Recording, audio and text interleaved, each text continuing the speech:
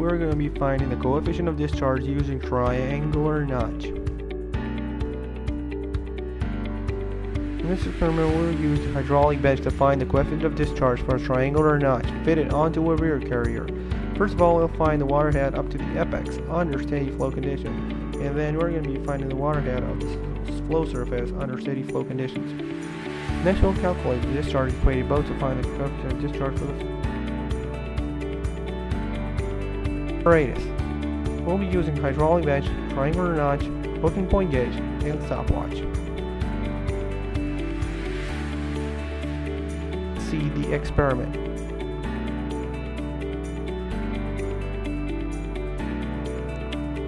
First of all, you assemble the triangular notch.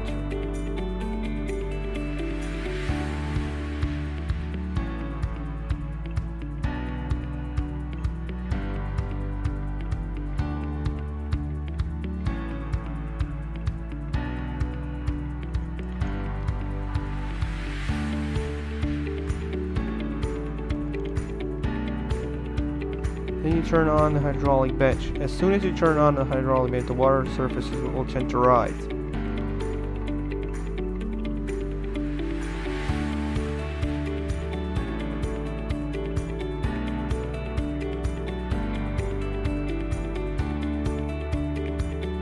You have to keep the flow at a level that will not make the flow steady surface go over the triangular notch.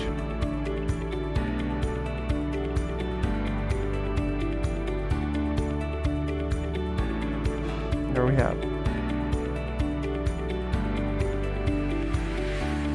Then you use the hooking point gauge to find the head. First of all, you make the zero of both the scales equal.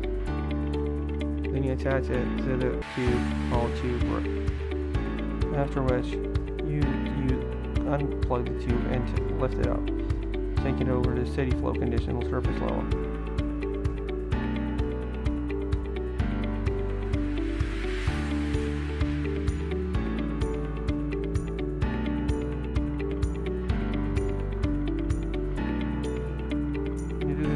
For that case in which the flow is only to the apex, or there's no flow actually.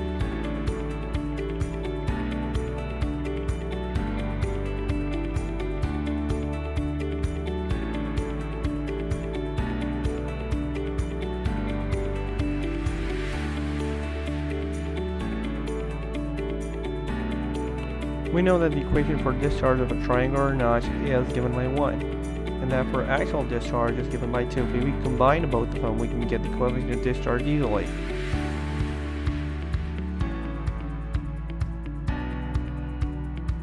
In the case, what if a case appears in which we get misleading results that could affect the final result by even averaging it?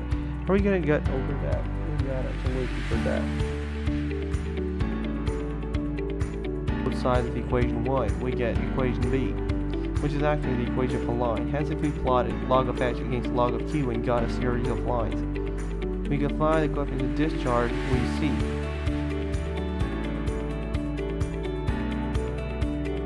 We're supposed to get a line really close to a slope of 2.5, but we don't.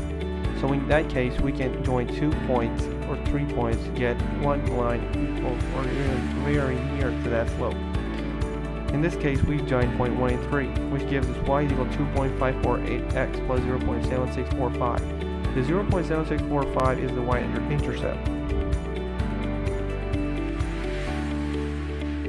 The coefficient of discharge is 0.7783, which concludes our experiment.